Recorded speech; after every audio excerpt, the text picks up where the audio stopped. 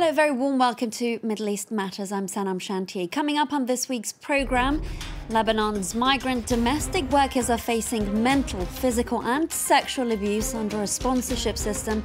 This is according to a new report published by Amnesty International. A Bahraini rights group says sexual abuse and torture have become widespread in prisons in the Persian Gulf nation. We'll be speaking to the founder of that organisation and former MP, Jawad Fairooz. Also coming up, another episode of Flavors of Iraq by Furat Alani, a look at the deep changes the country underwent under the US occupation. Thank you for watching Middle East Matters. Now, for the first time in 5 years, the Islamic State group's propaganda arm has released what it claims to be a new message from its leader, Abu Bakr al-Baghdadi. In the 18-minute video, the fugitive speaks of the end of the battle in Baghuz, the extremist group's last stronghold in Syria, while also discussing the bombings in Sri Lanka that left 250 people dead. After the video emerged, officials in the US said that they would track down and defeat surviving IS group leaders. Next, a new report published by Amnesty International, which says that domestic workers in Lebanon are facing physical and mental abuse at the hands of their employers. This as a result of a migrant sponsorship system in the country known as kafala. Just days after arriving in Lebanon 3 years ago, Nora wished she'd never come. She left her home in Ethiopia to work as a housemaid in a private household in Beirut. But the father harassed and eventually assaulted her. One time, I didn't see him. I was in a room alone. I was cleaning, so he came in. There was nothing I could do. He said to me, "I'm going to have sex with you." He did the same thing 3 times. Imagine, every day I have the same fear. Nora's case is far from unique. The laws for domestic workers in Lebanon are dictated by the kafala system, a program that Amnesty International has called inherently abusive. It does not protect workers against human rights abuses, including verbal and physical abuse, restriction of movement, and deprivation of food and salaries. Employers are also allowed to confiscate the passports of their workers. This issue was brought up at the launch of Amnesty's campaign in Beirut. When I arrived at the airport, the woman took my passport and all my documents, and then she hid them. She threw my bag away. They think that we are not human beings. I could not leave because my sponsor did not allow me. She said that if I want to return, I should pay her back the $1,500. What can I do if I don't have money and my passport? This means if they escape, they could be arrested and detained for being undocumented. For its report, Amnesty investigators interviewed 32 women. They registered 6 cases of severe physical abuse, 8 of forced labor, and 4 of human trafficking.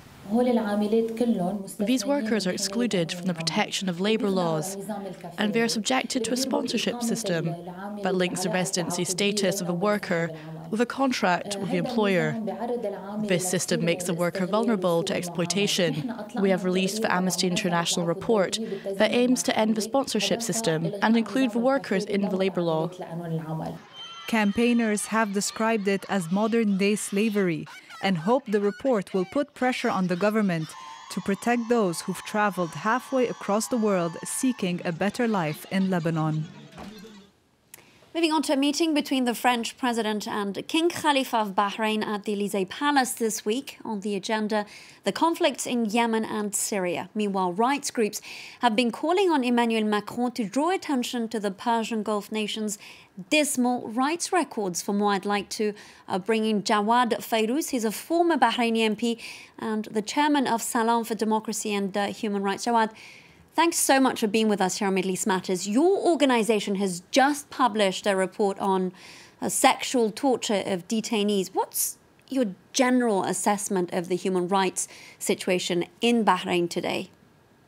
Unfortunately, since 2011 till now, the human rights violations is escalating. We have monitoring this escalation through recording many type of the statistics related to the first number of the detainees. The total number is exceeding 4,000. We're now in prison. We have 5,000, and more than 36 cases of death penalty were already, 3 of them already been executed, and we have many cases of the life sentences, political isolations of the all political groups, and the leaders of the opposition are behind the bar, and definitely human rights defenders, and one of them, prominent human rights defenders, Nabil Rajab, and we can see targeting the activists in general by revoking their nationality. So all these human rights violations are so worrying, and we cannot see that there is any adaptation of any type of the reforms in Bahrain, neither human rights or political reforms.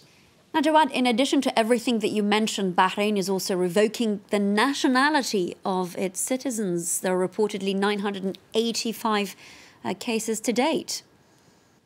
Yes, it is very warning and alarming where Bahrain yet revoked 985, but we think that's the different types of the use of nationality law or anti-terrorist acts law to oppose all the activists and try to revoke their nationality is very dangerous issues. And yet all of them either behind the bar or they are living abroad, and many of them has been expelled out of the country, and unfortunately I am one of those whose nationality at the beginning been revoked. Jawad, we'll speak about that in a moment, but the king has made a pledge to return some of those nationalities. Is that something that we can trust?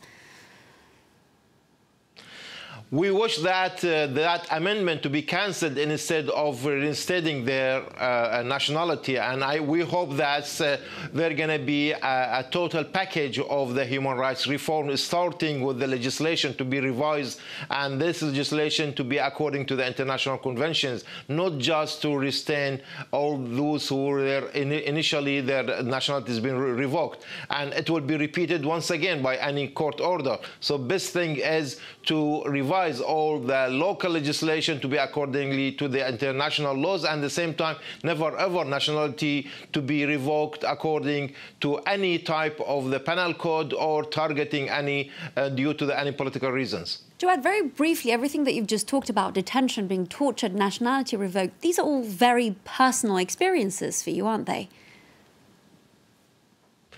Yes, yes. As I mentioned, that I am being one of them, and definitely when you lose your nationality, you lose all your basic rights, your political, civil rights, and then the government will think that you don't have right to stay in the country. They will expel you out, and then you will not. You'll be sacked from your job. You don't have access to your bank accounts, and even any newborn babies you have, they will be stateless. So it is really very dangerous violations, and if you lose it, you will lose all your other rights. Jawad Fairooz, former Bahraini MP and the founder of a rights group, thank you so much for speaking to us here on Middle East Matters. Over to New York, where Iran's foreign minister over the weekend offered to negotiate a prisoner swap with the US. This was the first proposal of its kind in what appeared to be a diplomatic overture amid deteriorating conditions between Tehran and Washington.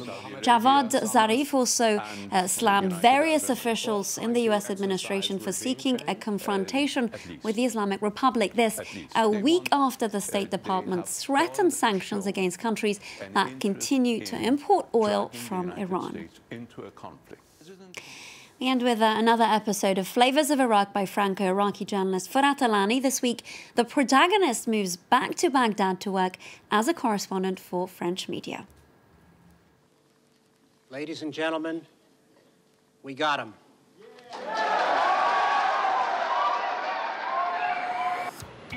It was 2004, 9 years after my last visit, and I was back in Iraq. At 24, I'd become a journalist, and I was working as a local correspondent for French media.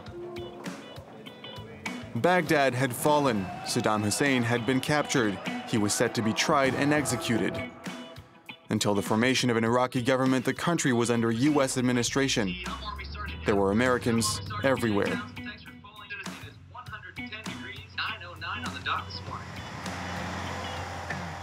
I moved in with my aunt. She gave me news of my cousin Ahmed. When I met him as a child, he used to unload crates at a market. Lately, he'd been working for an anti-American insurgent group. He had just been arrested. Ahmed was tortured at Abu Ghraib, Baghdad's central prison. He was then transferred to Camp Bucca, a huge detention center in the south. While in jail, he was informed of the birth of his son. Finally, after a year behind bars, he was released. Ahmed could return home. He decided to join Fallujah's police force. At the time, work was hard to come by, and being a police officer guaranteed a monthly income.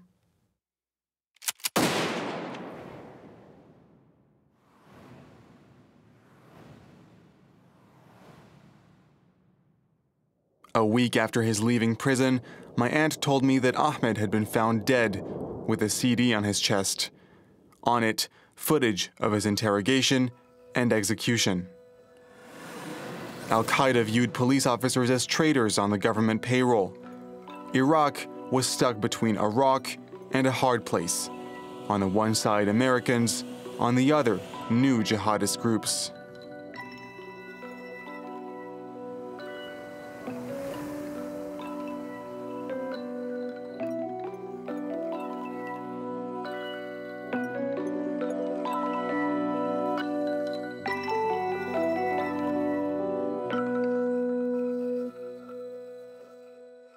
That's it for us. Thank you for watching.